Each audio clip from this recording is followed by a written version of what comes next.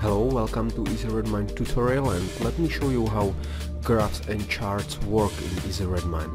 So here I've got some generic filter on my personal page. The filter lists my tasks, and now I'm going to create a chart from this filter. So let me personalize this page.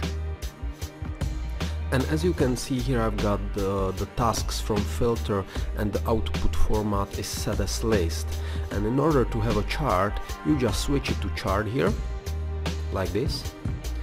And afterwards, the same filters are applied, and here appears a new setting, which is chart setting, and you can select here whatever your chart is going to be, line, bar or pie. So let me select bar.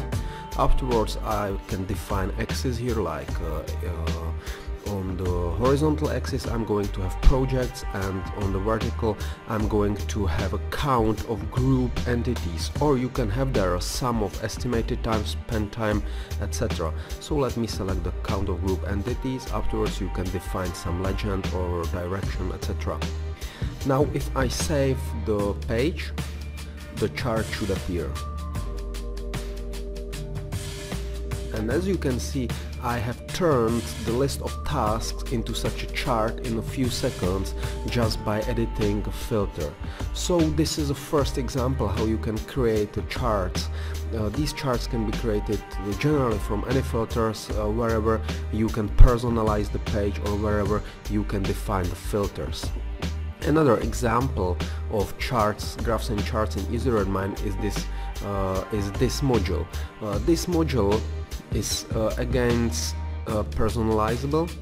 You have some buttons here which you can switch this way, and let me show you how this module is configured.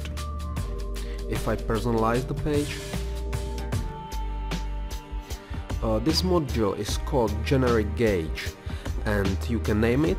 Afterwards you can select the entity which you want to display in a chart. Afterwards, if you select the entity, you define the summable column, and then there are these buttons, and which are called tags. You name it, you define the scope of the gauge, and afterwards you simply define the filter for the entity which is going to be displayed there. And like this you can define all three buttons, just there is a filter, there is a scale, and there is a name. That's all. And as easy as this, you can have such a nice gauge modules which displays and visualize informations about your projects. So that's it. Thank you for watching. Bye bye.